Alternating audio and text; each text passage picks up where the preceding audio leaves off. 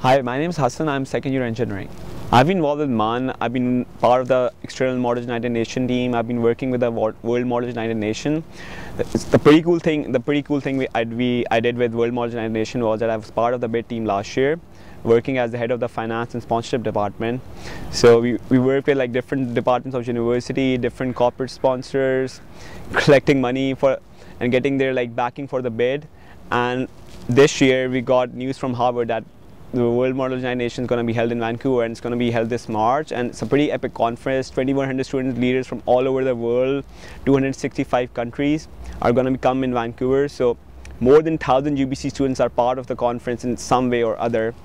So yeah, that's like the most epic thing I've done since I've been here at UBC.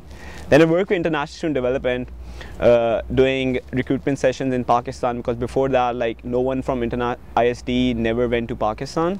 So I went up to the ISD and said that, hey, can I do a session in Pakistan and go to high schools and talk about UBC?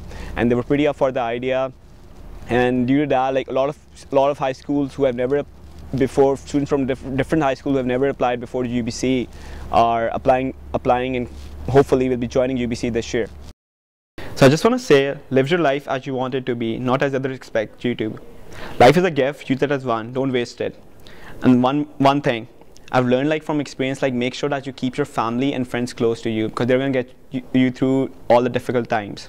I read somewhere, like, there's no better way to make a mark on the world than sharing your abundance with everyone. Harness your strengths with your passion, and success will come your way. That's it. You get it? Okay, good stuff.